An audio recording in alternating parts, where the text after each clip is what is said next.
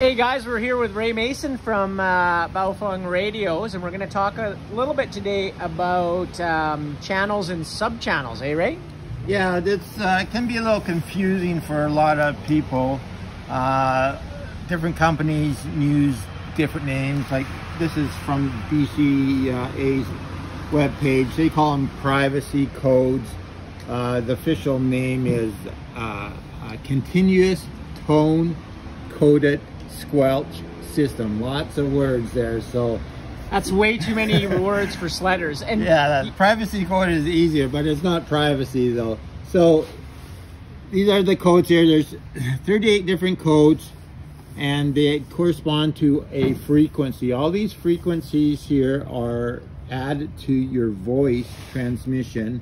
They're so low that you cannot hear them, but they are there, and we'll just go over how it works here.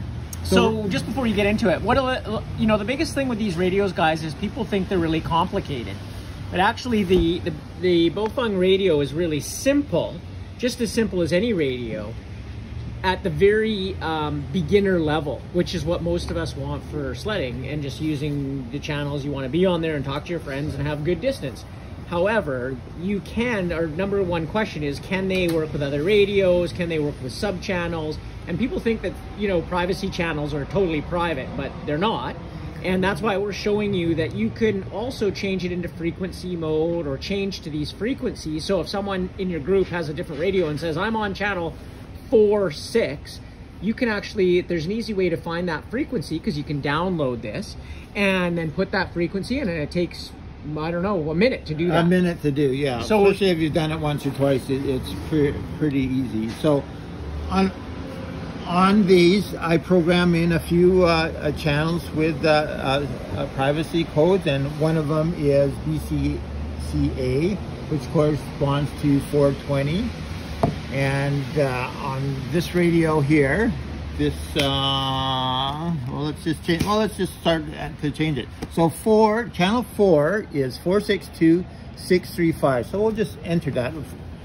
Right now we have this in frequency mode, so we'll just show you how you change it to frequency mode. Normally it's in channel mode. To change it into frequency mode, you hold on menu key, turn it on, frequency mode, and it'll say it's frequency mode. So we have that arrow down on the B channel here, so we're just going to punch in 462.637. 462.637. Whoops, let me do that again. 462.637. Now it says 6375. Since we entered the 7, you can see that very small number there. That's the 5. You don't need to enter the 5. Now if we want to select the same code as this, that is code 20, and this is the frequency 1318. So if we push menu, and normally it'll show the squelch level, but if we type in 13, it'll go T for transmit, and that's the continuous tone coded squelch system. And now we see some numbers here. We push menu again, we get down to here, and we can just scroll up or down to the one we want. So let's go here. What was it? 20 is 1318.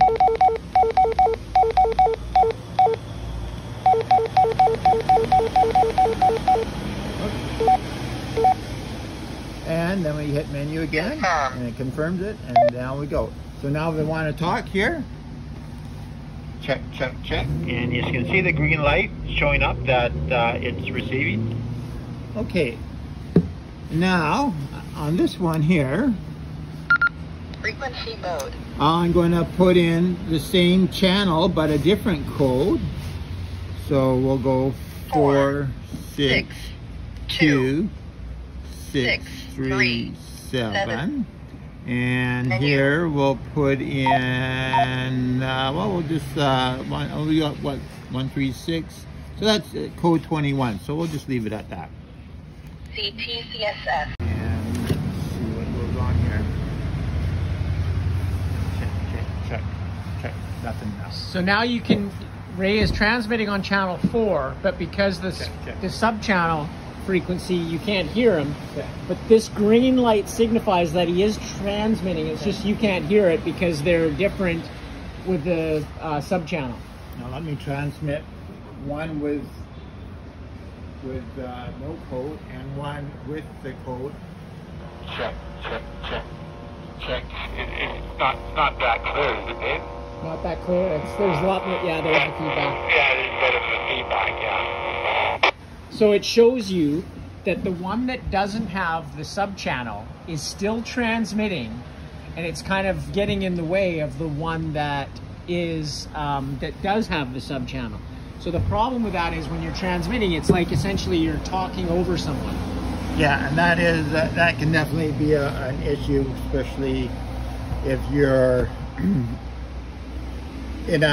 far away where you're getting a lot of static to begin with. It'll get worse. Yeah, it'll get worse.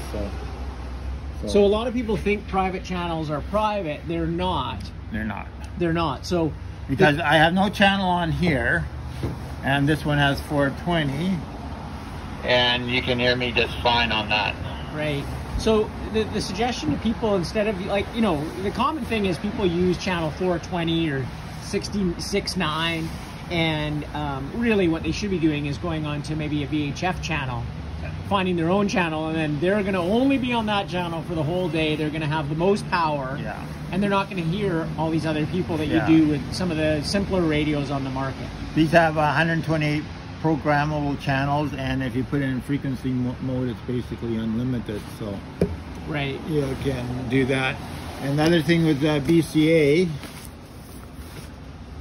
channel 8 to 14 are only half watt. So basically, if you're using it for sledding, you only have 15 channels that are really usable. Right. And so, you know, the biggest thing with these radios and what they allow you to do is be just as simple as any other radio on the market if you just want to use them with your buddies and just go to one channel and be done with it.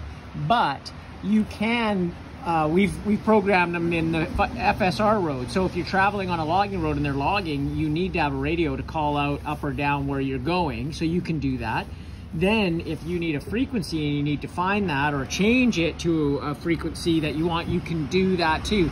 You have to know a little bit more, but it's really easy to do. And I think that's the, you know, the number one thing we get is how complicated are these? And of course, like we're sledders, so we deal with beacons and Avi packs and sleds and gas and oil and all this stuff. The last thing we want to do is sit at the parking lot trying to work out, figure out how they use it. Radios work. So the whole purpose of Ray showing us this was to show that privacy channels aren't private, and that how they work, and that you can program them, any channel into the radio pretty easily.